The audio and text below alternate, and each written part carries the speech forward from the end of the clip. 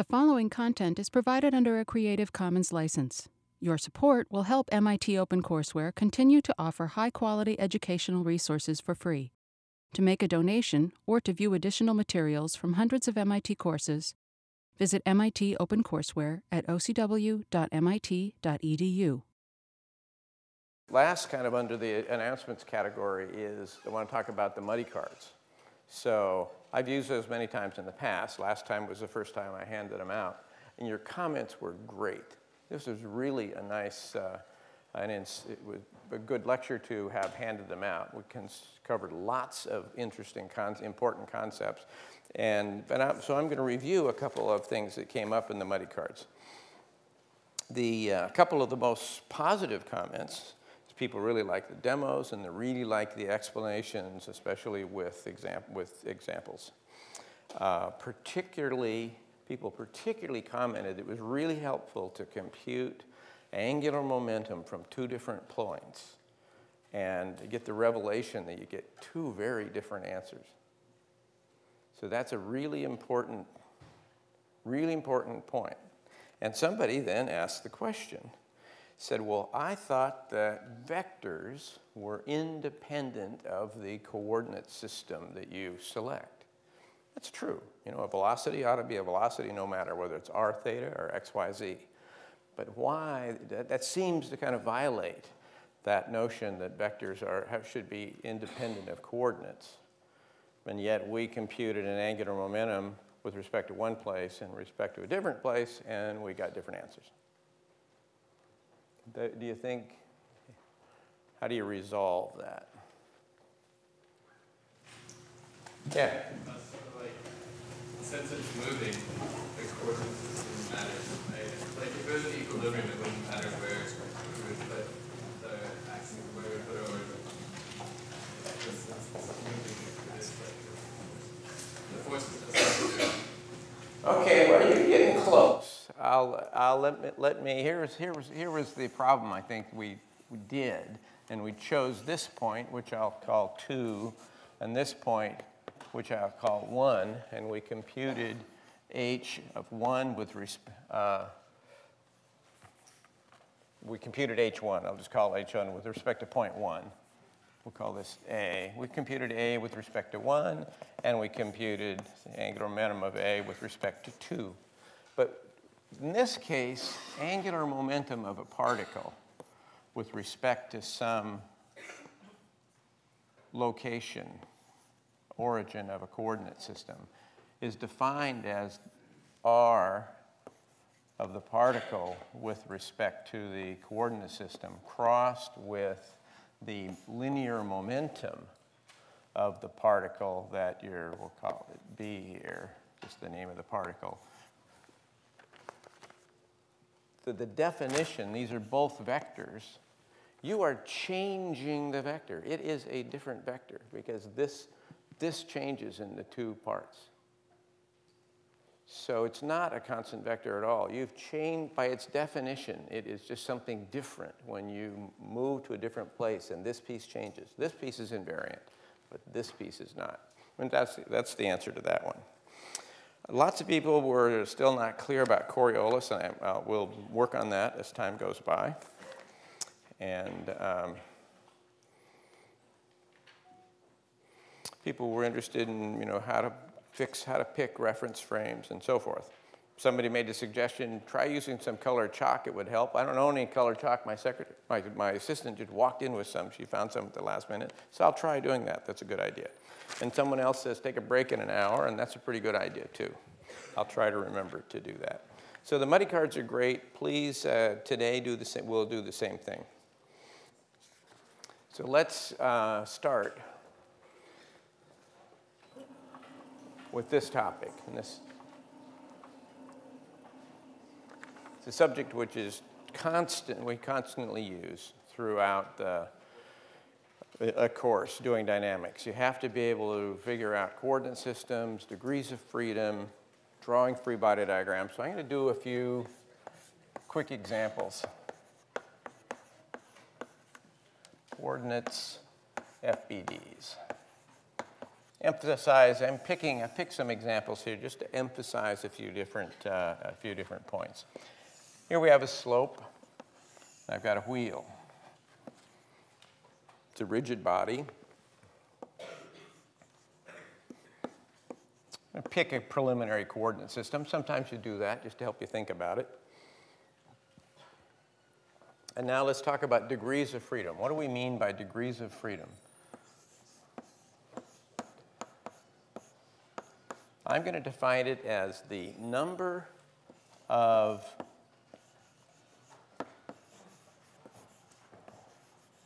independent coordinates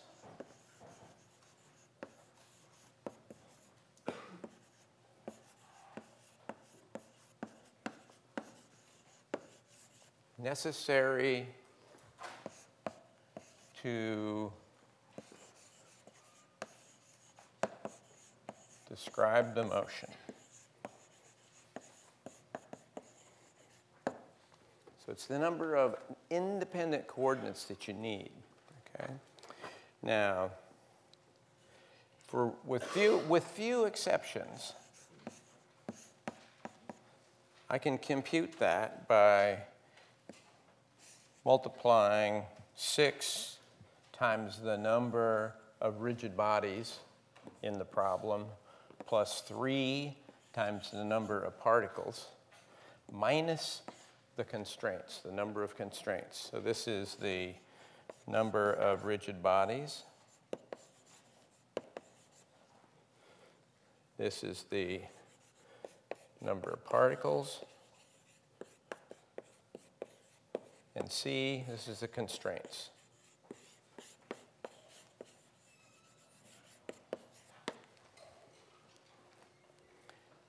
So in this, take a look at this problem. A wheel is a rigid body. The difference between a rigid body and a particle is a rigid body is big enough, it has mass at some extent, its rotational inertia will matter. So here we've got a wheel. So we've got certainly one rigid body, but no particles. So in this case, n is 1, m is 0. And so the number of degrees of freedom that we should come up with in this problem is going to look like 6 minus c. And so then the problem becomes, let's identify what the constraints are in the problem. So I drew my initial little coordinate system just so that I can use language like x, y, and z direction. So z is coming out of the board. So in this problem, let's figure out how many constraints there are.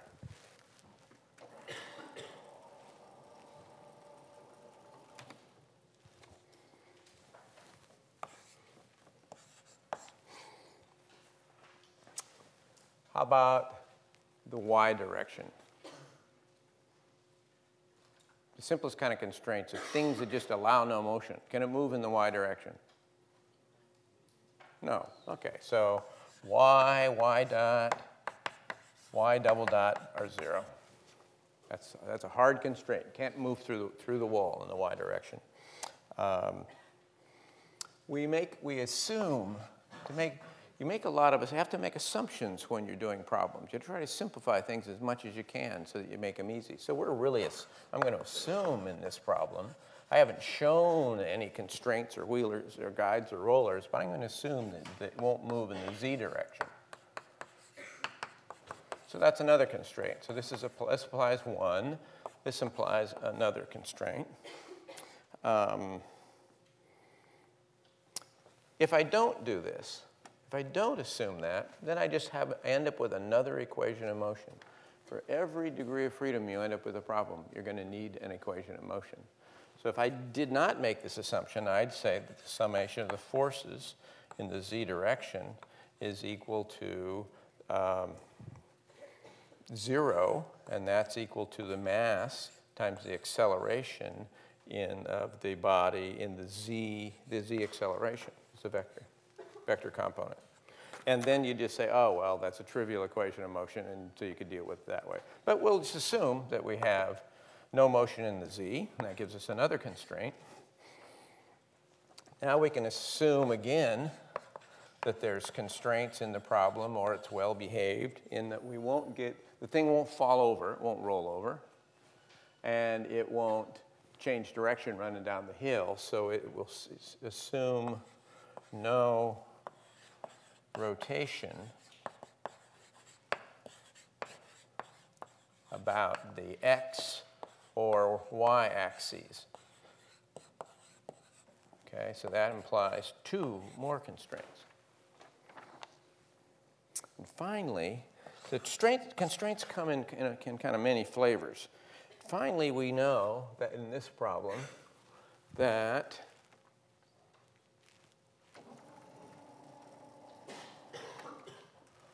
I'll put in, I need to think in terms of a rotation. So there's a positive rotation in that coordinate system. So now I have a rotational coordinate that I can think about. But this now says that if there's no slip, I can say that the distance it rolls down the hill is minus r theta. That's a constraint. X and theta are not independent of one another. We're looking for the number of independent coordinates required to completely describe the motion. X and r are not independent because of this no slip condition. And so that implies yet another. Okay, so we've got 1, 2, 3, 4, 5 constraints. And we said that the number of degrees of freedom in this problem is equal to 6 minus 5, 1. So it takes a single coordinate. You could have told me that long ago, that that's what it's going to take. But this is the sort of thinking you have to go through to come up with all these constraints. So this is going to take a single coordinate. It could be x. It could be theta. But you don't actually need them both. You use them both for a while because it's convenient. But in the final analysis, you'll be able to write an equation of motion just in terms of x or just in terms of theta. Okay. Free body diagram of our wheel. We said no slip. So here's your slope. You know you got mg. You know there's going to be a normal force from the slope. There may also be some tangential force that makes it impossible for it not to slip, some F. So there's the free body diagram in this case. What if, I'll do E here, or do case 2 here, slip allowed. Then how many constraints do we have? Just 4, because now you can no longer say that this is true. They're independent of one another. They take on values not controlled by this formulation. So 6 minus 4 gives you 2, and you're going to end up having to have both x and theta probably as your chosen coordinates to do the problem, and you'll end up with 2 equations of motion.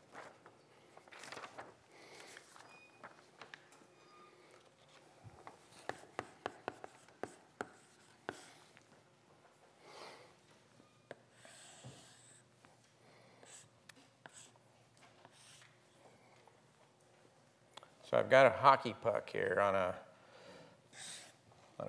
I've drawn kind of a 3D perspective of this. So it has a coordinate system out here. The z-axis is going like that. So here's my z, here's my x, here's my y in the plane of the ice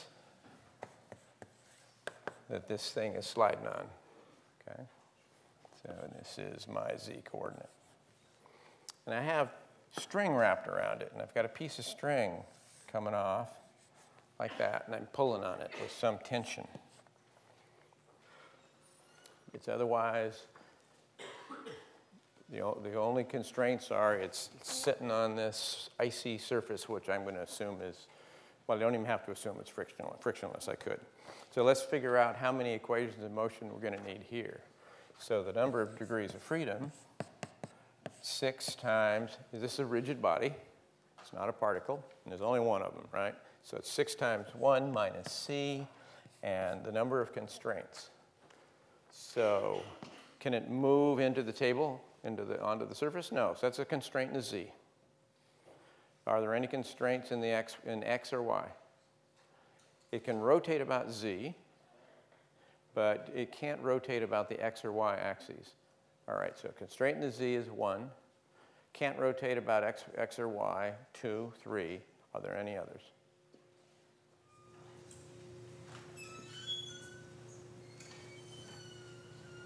Think I missed anybody? Who thinks I may have missed one? Okay, I'd say we've got 6 minus 3. We're going to need 3 equations of motion to cover to be able to actually describe the motion of this thing. And we'd probably use, this is a pretty good coordinate system. We'd probably use an x, a y, and some theta with respect to z axis. All right, another quick example.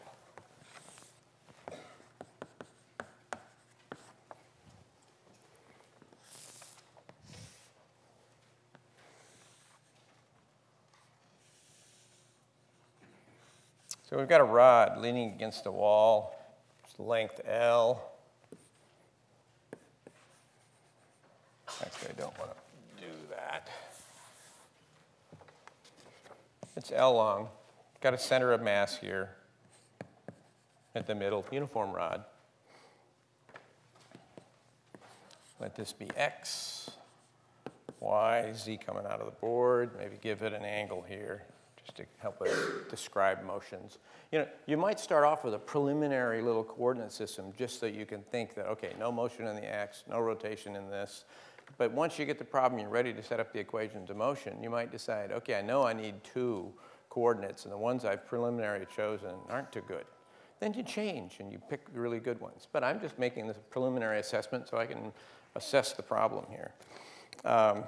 Again, the degrees of freedom, 6 times 1 minus c, because I only have one rigid body. Now, the constraints here are a little more subtle.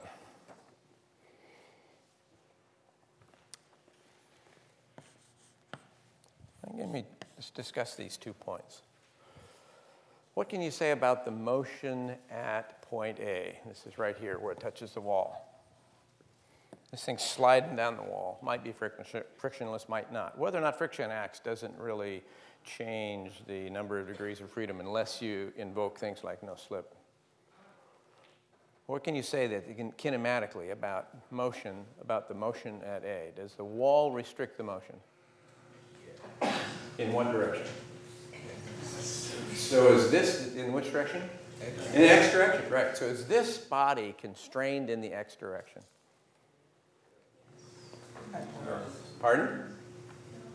I hear no, I hear some yeses. This is, what about at B? Is it constrained at B? In the y direction. Okay. I didn't bring my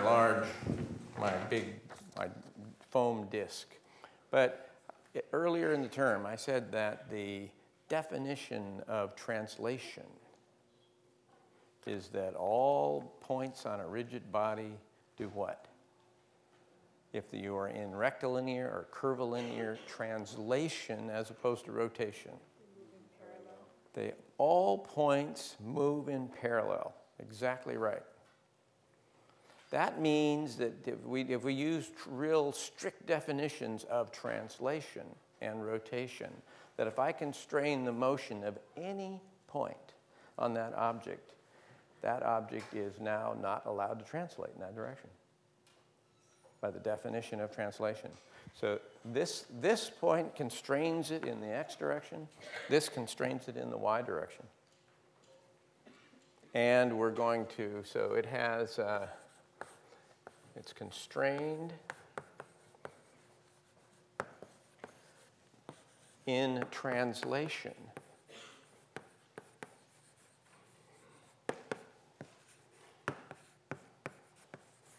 And that implies 2. And B will assume that y excuse me, that z motion is 0. We'll just assume there's nothing going on out of the plane. So that gives me another one. Okay. And I'll assume no rotation. I'm not going to allow any rotation in this problem. Not interested in rotation about the x or about the y.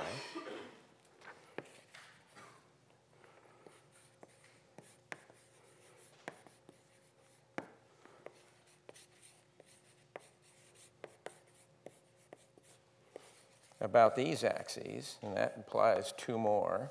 So I have 2, 3, 4, 5. And I better not have any more than that or the thing can't move, all right? So in this case, this is 6 minus 5 equals 1. I need a single coordinate to describe the motion. And if you look at it, you say, well, that's kind of intuitively obvious. If I specify the x position here, I could figure everything out. If I know the length and the x, I could figure out where it is. If I know the y position and the length, I could figure out where it is. If I know theta, I could figure it out. I only need one. But that strict definition of translation is really helpful here. This thing, this object, is in pure rotation.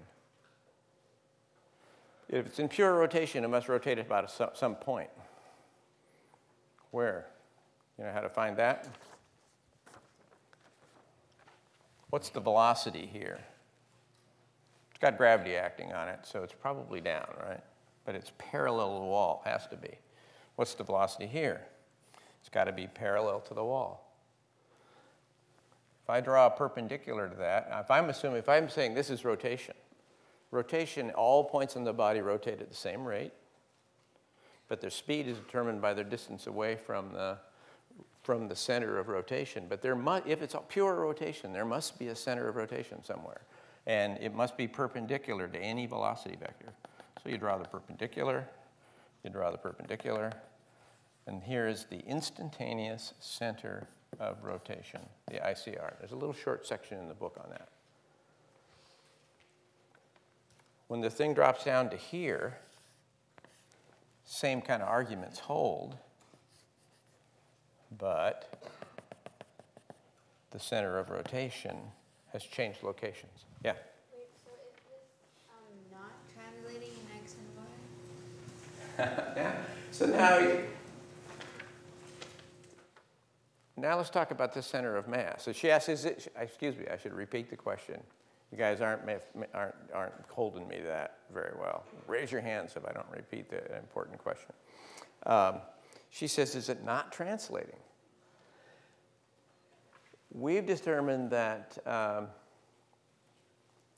let me ask you, does the center of mass move? Does Newton's second law apply to the motion of the center of mass? Yeah, it's got to. So the center of mass translates, no doubt about that. Newton's second law applies to it, okay? So we're not saying that there isn't motion of the system in the x and y.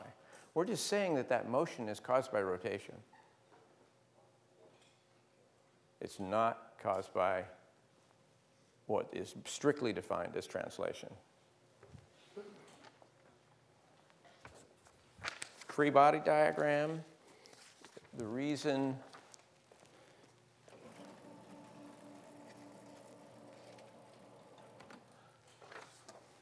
let's think about a free body diagram for this. Here's our rod. There must be, I'll let it be frictionless to keep the problem simple for a moment. That means there must be just a normal force in the x direction here. I'll call it nx. And there must be a normal force in the y. Call it ny. The center of mass, there must be an mg. Right. But so now that I set the problem up this way, how many unknowns are there in the problem if I want to calculate literally the motion of this thing, find an equation of motion and solve it? How many unknowns do I have?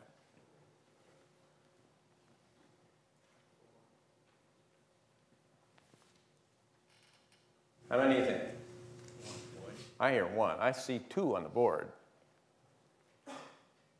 But is 2 the right answer? I hear 3. Who said 3? All right, what's the third one? Acceleration. How do you describe acceleration with a coordinate of some kind, right? So there's another unknown. It's probably the thing that you're trying to solve for. It's actually the motion itself, right? Described by theta or x or y, whatever you do. There's at least 3 unknowns in this problem, the way you see it in this free body diagram. So you got to figure out ways around that. This instantaneous center of rotation gives you one possible way around that. Because about an instantaneous center, it's not moving. It's an axis, it's not moving. We have a little formula that says the time rate of change of angular momentum. Torque is related to the time rate of change of angular momentum, and you can have a messy formula or not so messy, and it's not so messy when the axis of rotation is stationary. So at this instant in time, the axis is stationary. You can say that the torques about this point, the ICR, summation of the torques with respect to the ICR, is equal to d, this is now a rigid body, with respect to the ICR, dt. Okay, and in this problem, what are the torques? Where do the torques come from? Is there any torque caused by nx? No, there's no moment arm, right? It's pointing right at the center. Same thing, no torque caused by this. You want to find equations that get rid of unknowns. So neither unknown appear in this equation. Where does the torque come from? Gravity, right? And it's going to be some mg times the moment arm, and the moment arm is going to be like that. So it's an L over 2 sine theta. And the sine you'll have to figure out from an R cross an F. So you have a I cross J gives you a K, but it's in the minus direction, so I think it'll come out minus. But I could be wrong. I did that did that on the fly. So we're not going to go further with this, but instantaneous centers of rotation could be really handy. Okay, a final example in this stuff. How are we doing on time?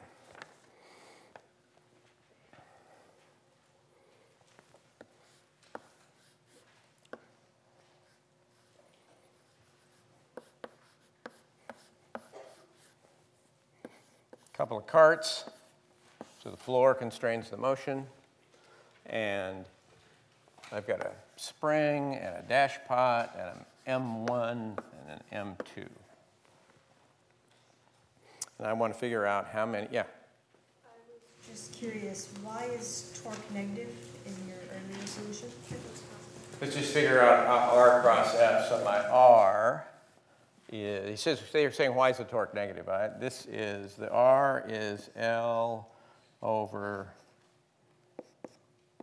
2 in the I hat, right? And the gravity crossed with the force, which is mg but it's minus mg in the j hat. So I cross j is positive k, but the minus sign comes from there. Where does that L over 2 in the hat direction come from? Well, I'm working on the center of mass here. That's my equation. And this thing is L long, so half of the length must be L over 2. And I'm interested in this side of the right triangle. Why are you interested in that side rather than the side that connects it to Because this side cross with that gives me 0. There's no moment. So this is a moment equation. I'm trying to compute moments. Yeah? Should the moment arm come from the ICR though? Oh, you're right. I don't know what I'm thinking. I could have messed this up. It's got to be about the ICR. So the force is down. Ooh, it's got to be this one. I messed up. Good catch. So that's a cosine, right? Still L over 2. You got a theta, you have this is also theta. And we're looking now for this side. That's still sine theta. Right? Is the sine still work out the right way? It's positive. Good. Okay, got to keep rolling. I got something else really fun I want to talk about. So let's do this example quickly. This is mostly to get you to think about free body diagrams. This, two rigid bodies. The degrees of freedom quickly here, 6 times 2, there's no particles, minus c, so 12 minus c. Now what's your intuition tell you? How many independent coordinates is it going to take to solve this problem? Hold up some fingers. I see 2. 1. 2, 1. Okay, 1 or 2. Well, I think it's going. There's 10. You can find 10 constraints in this problem if you assume it doesn't roll over and you assume it doesn't move. You can find 10. You're going to need 2 coordinates just because you've got a spring in a dash pot, they don't say there's any particular relation between the motion of this and the motion of that. You're going to need an independent coordinate to describe the, 2 times 6. This is 12 minus 10. You don't need any, you're going to need an independent coordinate to describe the motion of each of these masses. And I'd probably choose a coordinate that, let's say, goes from the center of mass of this one. I'll call it x1. Center of mass of this one. Call it x2. And because I've been doing vibration problems and stuff like this for a long time, and I'll tell you, it's smart to start your coordinates at 0 when you have 0 spring forces, or from the static equilibrium position. That's the good place to start. So then your answer, if you're at the static equilibrium position, then any non-zero answers that come out of it are movement around that point. And that's what Mother Nature does. You spring hanging on a mass hanging on a spring, it has a static equilibrium position, the vibration occurs around it. Your car is sitting on the ground, the vibration is around its static equilibrium position. So you usually choose these.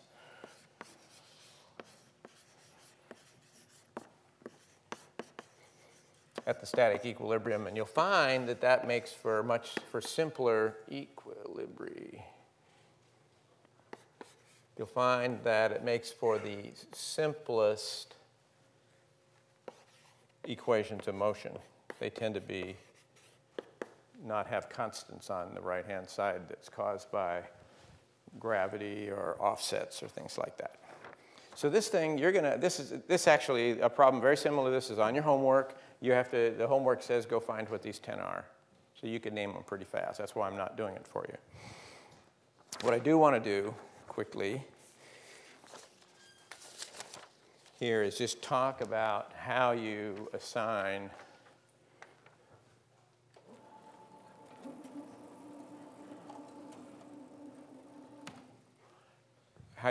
free body diagrams for this problem.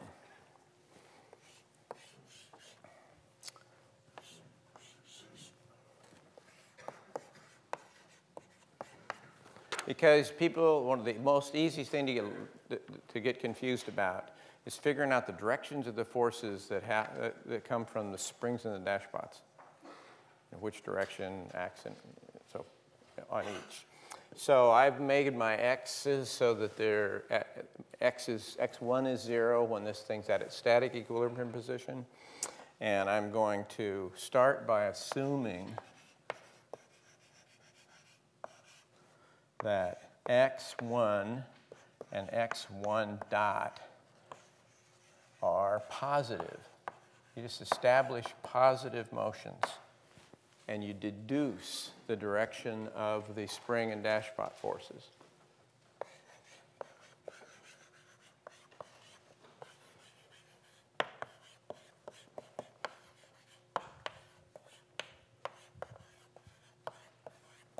Okay, and you do them one at a time.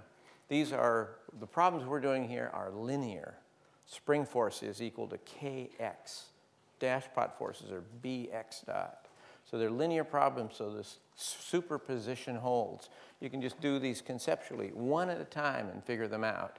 And then you add them all together to get the complete answer. So if x1 moves in the positive direction, what is the direction that that spring puts on this mass as a result?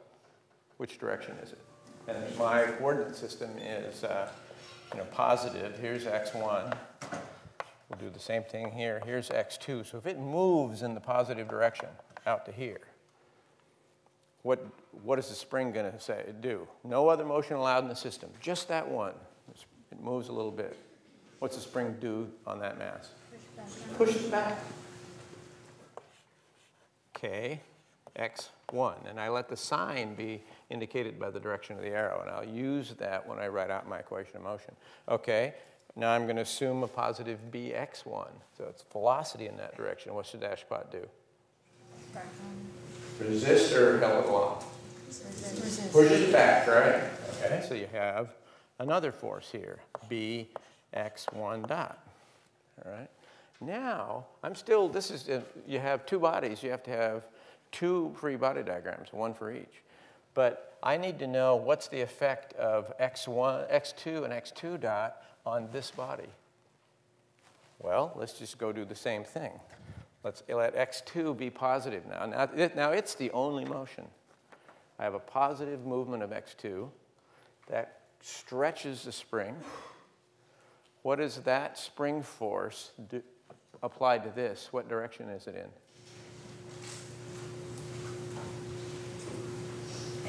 This body is moving that way. Which way is the spring going to pull on this thing? It's going to pull on it, right? Well, so K by an amount kx2. And of positive velocity to the right. That makes the dash pot open up. What direction is the force that dash pot puts on this? Positive x. bx2 dot. And now in this problem, except for gravity, I've got a normal force up and an mg down. But all the action, all the motion is in the horizontal direction. I can write out an equation of motion for the first rigid body here, and that's the sum of the forces in the x direction on body 1, I'll give us a 1 here, in the x, is equal to m1 x1 double dot. And now I can just write it out. It is k x2, because that one's positive, minus x1 plus b x2 dot minus x1 dot. And that has the signs right. And the whole key is just one at a time assume positive motions and deduce what happens, and then use the arrows, the direction of the arrows, to set the signs. And now there's your equation of motion. Now we can do the same thing, sum of the forces on 2 in the x2 direction. m2 x2 double dot. And now we would do exactly the same thing. So positive motion of x1, what does it do over here? Gives me a force through the spring in which direction? Positive or negative? Positive. All right, so now you just end up with a kx1, bx1 dot, and you'll find that kx2, bx2 dot, and you sum it up, and you'll end up, this should switch around, k x1 minus x2 plus b x1 dot minus x2 dot. Okay. You've got two equations of motion, and they're mixed, so they have, each one has both coordinates in it. So this problem is two equations of motion, and they're coupled. They're not independent. You have to solve them together. Okay, now we're going to move on to a subject which has come up in conversation. People have asked about this lots of times. And they say, what about a centrifugal force? And they sometimes use the term fictitious force. How many of you use the word used, fictitious force? And how many of you heard us say that centripetal acceleration is not a force, it's an acceleration? And yet we love to talk about this concept of centrifugal force, which doesn't exist. But it trips us all up because it's handy to think about it. And so we're going to talk about fictitious forces now.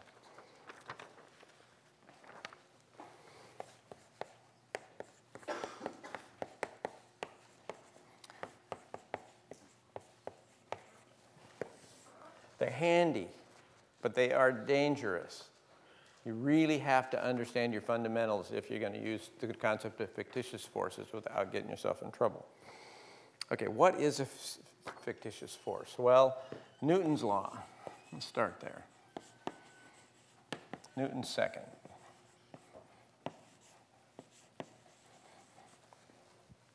Sum of the forces external on the body equals a mass times the acceleration. It's a vector equation, so we can break it down into its components. So a fictitious force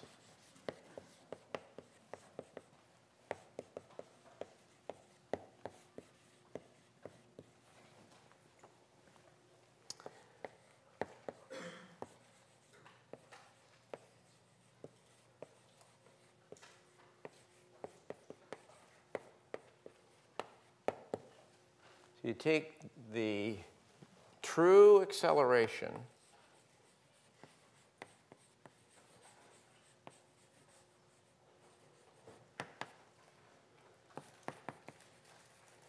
times the mass. So yeah, fictitious force is when you multiply the true acceleration times the mass and put it on the summation of forces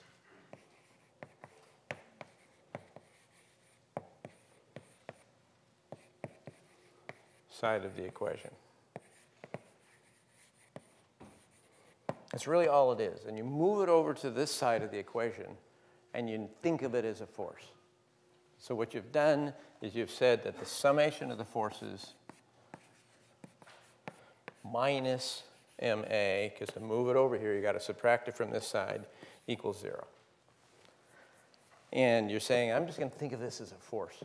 And it makes this whole equation be conveniently equal to 0. But now, so that's kind of abstract. Let's see if we can figure out an example or two to illustrate this.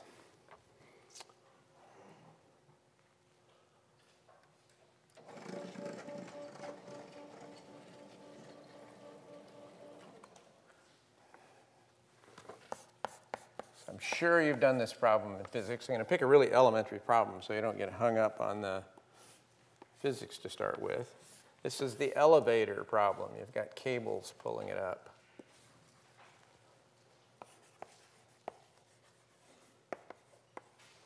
And you've got some scales in here, and you're standing on it. Here's your center of mass. We'll call that A. And I need a coordinate system. My inertial system, Newton's law only applies in inertial systems. So here's my x. I call this z, and I'll call this y. Okay. So I need to write an equation of motion about this person riding up in the elevator. We take a look at it. How many degrees of freedom?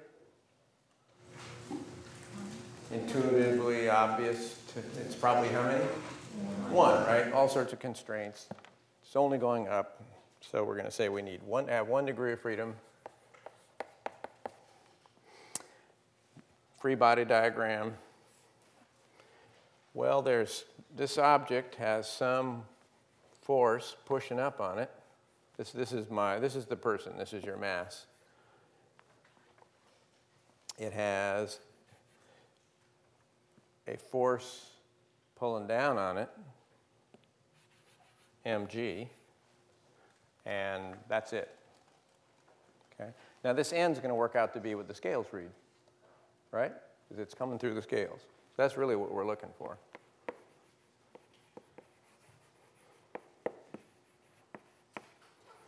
And the problem here is to find the weight in the scales. So we say that the summation of the forces in the y direction, and in this problem, we would say it's the mass times the acceleration of point A with respect to O.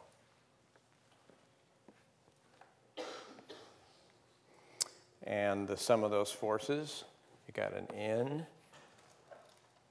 minus mg, and that's a pretty simple equation. Now I'm going to specify, and it's given that acceleration of A with respect to O is 1/4 of a g.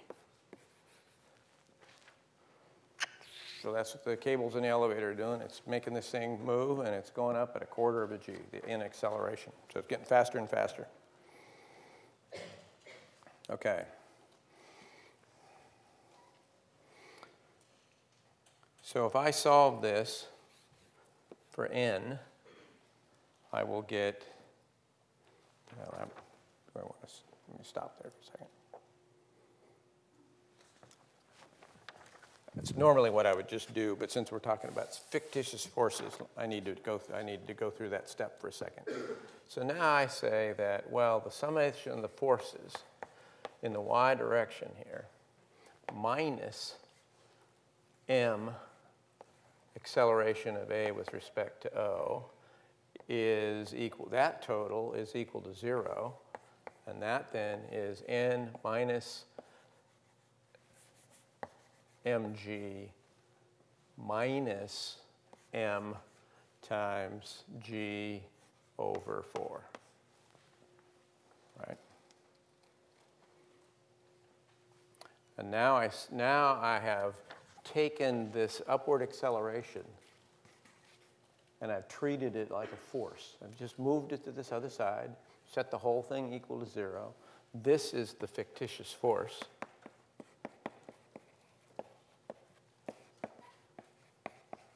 I'm going to say, okay, that's all the forces in the system. Solve for n, and of course, you get n is m times g plus g over 4, and that's 5/4 mg. And so you read 25% heavier. It's a really trivial example, but it's the notion is that you think of this as a force that's been applied.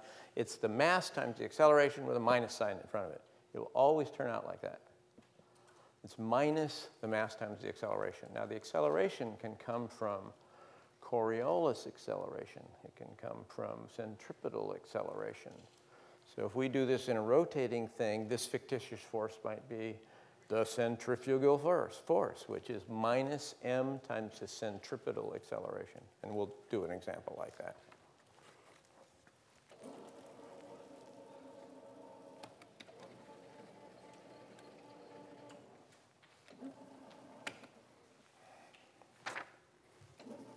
All right, stop. There we go. Okay, trivial example. Let's see if we can find something a little harder. How are we doing on time? We're doing pretty good. So let's do an example where the notion is really quite powerful. Now, I showed you this last time, and we talked a lot about, we did the time derivatives of the angular momentum, and we computed the torques that this thing exerts around different axes, right, with respect to the point of attachment to this. Well, this is an example of which, if you're comfortable with fictitious forces, you can figure out those torques really rather quickly.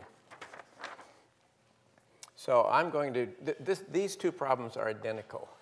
This problem, or with a shaft running like that, are really exactly identical. But I'm going to pretend that my thing is made this way because it makes it easier to see where these torques are coming from. So here's my z, and I've got my rotation about the z-axis. Here's this mass, okay? My coordinates, here's my r hat. Here's my z, k hat is this distance here. And this is,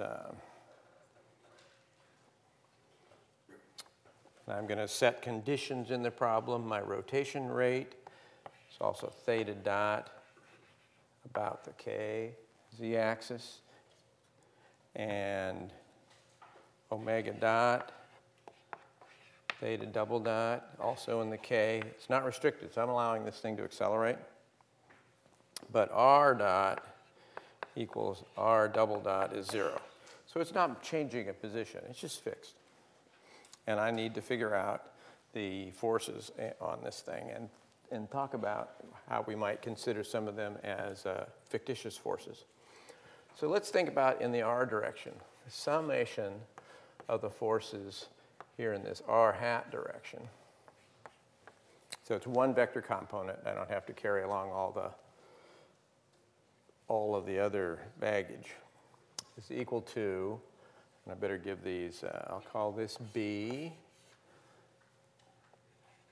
This is going to be the point about which I care about things. There's a fixed coordinate system here, O, X, Y, Z, but then a rotating coordinate system, we'll call this A, and it's going to have my coordinates. I'll use polar coordinates, so R, theta, Z. But this one rotates, but it also has its origin right there, coincident with O. So the sum in the r direction, then, we have the mass times the acceleration of B with respect to O.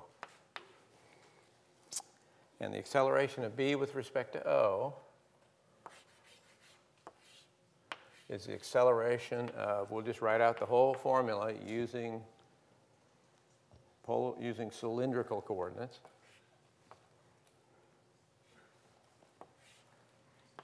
R double dot minus R theta dot squared.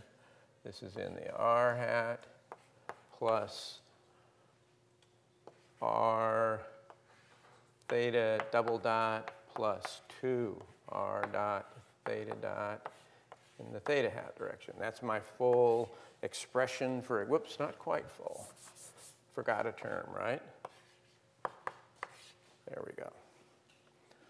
That's my full expression for acceleration using cylindrical coordinates, but with a moving, possibly translating and rotating reference frame. This piece here accounts for what?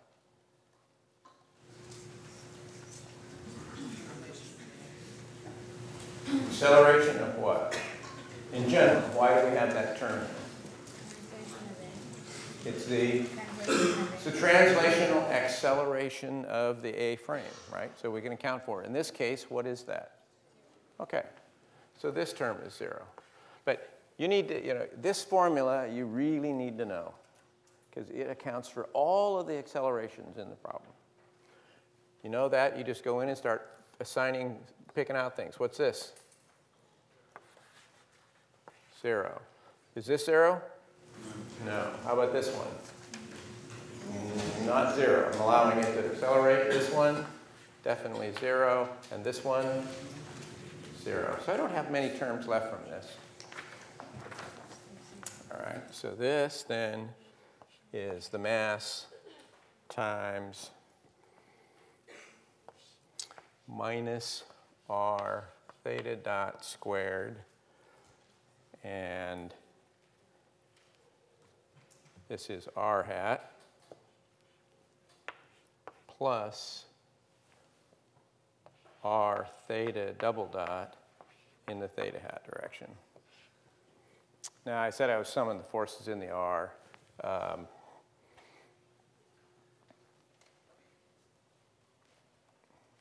I put all of them in at the moment. Maybe let's maybe smarter to do that. Let me reverse course here.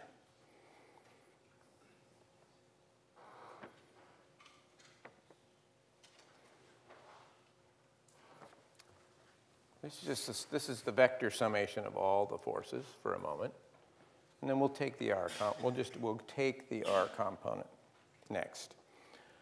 So just the R component, the summation of the forces in the R. We look at this and we say, oh, it's just that minus M R theta dot squared. Okay, R hat. So that's the R direction, but now we need a free body diagram. And yeah. Why do you take the 2R theta dot equals 0? Oh, because that's R dot 0. So in my R direction, this is my acceleration. That's the only acceleration in the R direction. It's what we know to be centripetal, right? And the minus tells us it's inward. Free body diagram. We need that. So looking, a side view. Here's your bead. There is, I'm going to draw it as an unknown here. There's an unknown force in the R direction that comes from this bar holding it. Is applying, there's got to be a force that makes this go in a circle. And that bar is what provides it. It's the only thing hooking there. And I've just called this unknown NR. And I'm just drawing it in the positive direction. The most way you can do this, if you're not sure of the direction, draw it positive.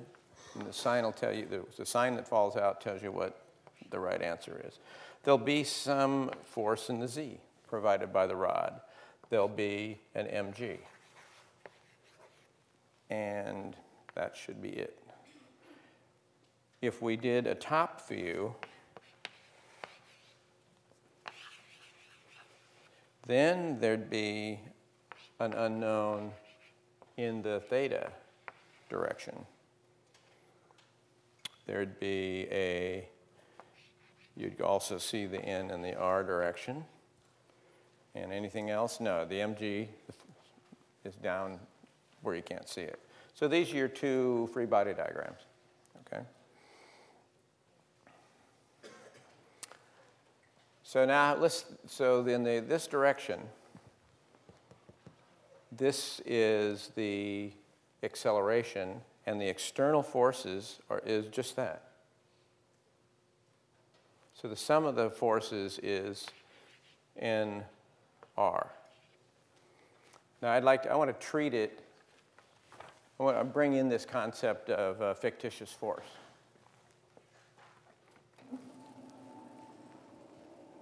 I'm going to move the acceleration term to the other side.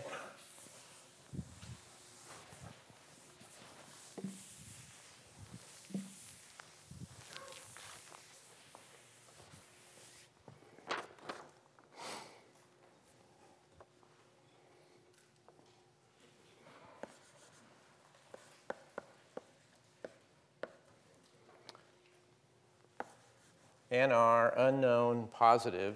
Now I'm going to move that acceleration term over here, minus, but now it's minus the acceleration.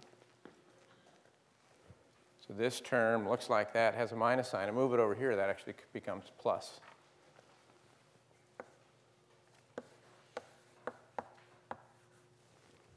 Okay, equals 0. Now this is your fictitious force.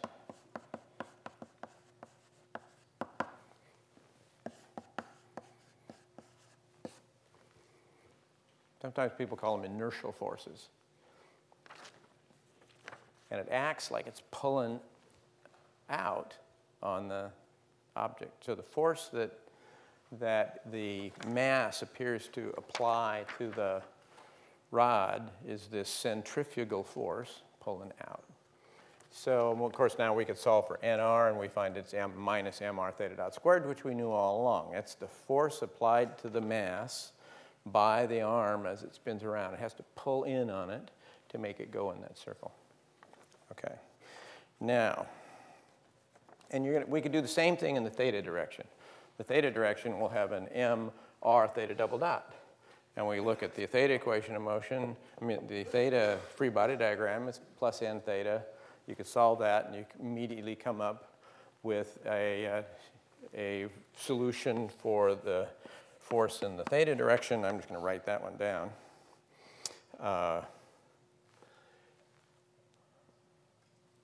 That one will, this one, solve for this one, you get a minus sign. This one ends up plus mr theta double dot. I'm not going to go through the gyrations of getting to this. You can do that one. Now, I want to do one quick thing with this.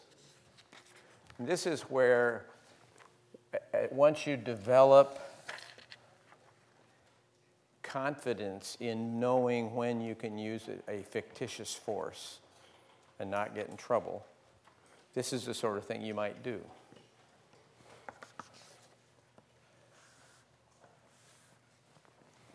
Here's my system, it's rotating, and I want a quick estimate of what's the torque, what's the bending moment about this point caused by the fact that it is the centripetal acceleration.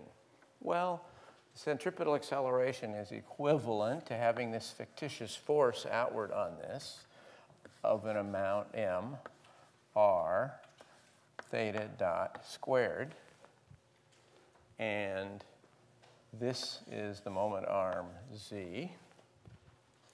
What's the torque that causes about this point?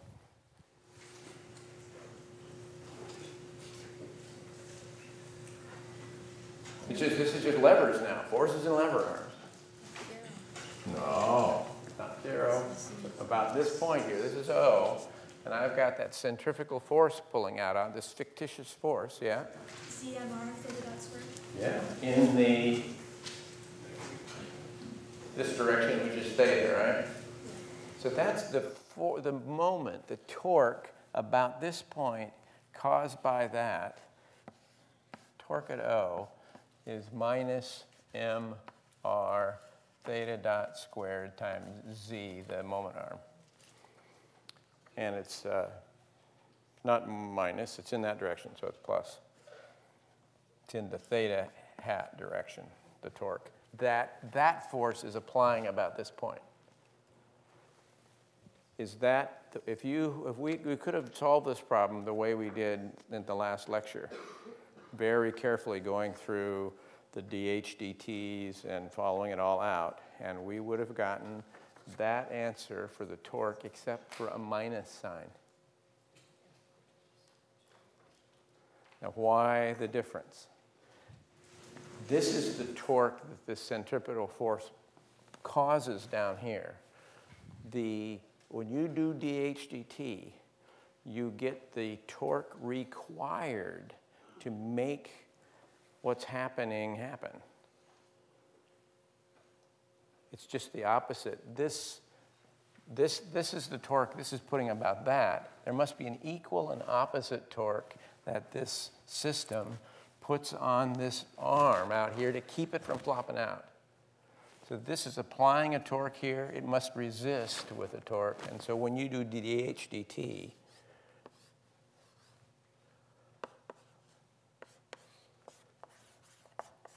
you're going to end up with a minus mr theta dot squared theta hat. Okay, so you got to be careful using what you mean, but you can. But from an engineering point of view, if I were just trying to calculate the bending moment down here and deciding whether or not this shaft sticking out here is going to break off or not, I could make a very quick estimate of the bending moment by knowing its centrifugal force times the moment arm. Yeah. Is there supposed to be a z in that dH/d of dt expression? Is there supposed to be a z in that expression? A v, a velocity? Z. A z. The moment arm. Yeah, right. I'm just getting a little speed in writing the equation. Good catch. All right. So now we have a theta direction thing here, right? we can think of a fictitious force in the theta direction, and that was the mr theta double dot term. Does it generate torques that you could quickly compute? So as this thing is trying to accelerate in the positive acceleration, omega dot, theta double dot, it's trying to accelerate into the board, the bar is having to push that thing into the board. There's a force in the positive theta hat direction. But the fictitious inertial force is the mass pushing back on the rod, pushing this way, mr theta double dot pushing this way. What moments does that cause about this point?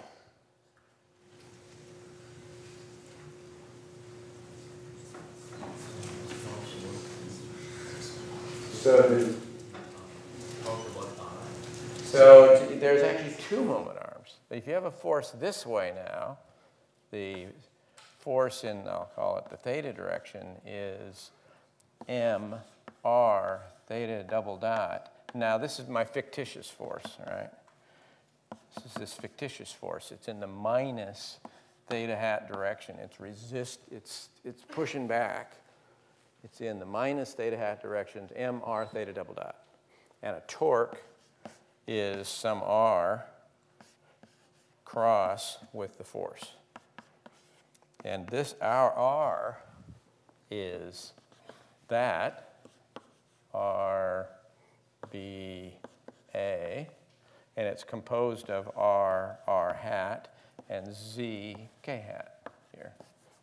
So we have to do little r hat plus z, k hat crossed with minus m r theta double dot theta hat.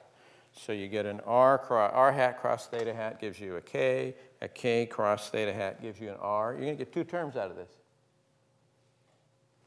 One is going to look like mr squared theta double dot, and that's a torque. And the other one's, and that is the one that it takes to, that's the torque about this axis. There's a force times this moment arm. That's a torque about this axis. That's the actual torque it takes to speed this thing up. Okay? And then there's a torque about this axis, which is this length times this force. And that's the other term. That'll give you the term in the r direction. It'll be a twist. It'll be trying to twist this bar like that because there's a force in this direction. Yeah? It seems like these forces are coming from like the system, so they aren't even fictitious. So this, she is asking this thing, it's like the forces are real. But the force, I mean, this is why fictitious forces, this concept of them is so dangerous, is because it's really tempting to start thinking of them like real forces. So anytime you get stuck, you go back to the basics and you say Newton's law, F equals ma. You see torques is dH dt plus that V cross P term if you need it. And you work it out carefully using all the vector math. And then you are dealing, and then Coriolis, centripetal, Euler terms are only accelerations. You treat them as pure accelerations, that's all they are. Okay? Now, to cause accelerations, you need to apply forces. And we give these forces names because it's helpful conceptually to think about these things as forces sometimes. But they are not real forces. Okay, but it's quick and easy. If you get too comfortable with them, they are great assets to your intuition. So I know immediately, just looking at this thing, as soon as I see a machine that has a part that rotates like this, I say rotational motion, that's central, circular motion, must be the equivalent of a centrifugal force pull, that this mass is going to pull in that direction because it's going round and round, and it's going to cause a moment about this thing. I didn't know for sure. That's got to be there. Now, if I'm going to do it rigorously, I call it centripetal acceleration, and I compute it's really the force that this bar puts on that mass to make it go in a circle. But it's handy to think of it as a force if what I'm interested in is the force. The other, better, let's go back to the old really simple demonstration. This thing going around, constant speed, there's definitely a tension in the string, and I am pulling, the tension is inward, right? That tension causes an acceleration of r theta dot squared, and that acceleration is inward. But it's easy to, if you ask me, come on, Kim, quick, tell me, what's the tension in the string? I just say, that's easy, mr theta dot squared, centrifugal force. Okay?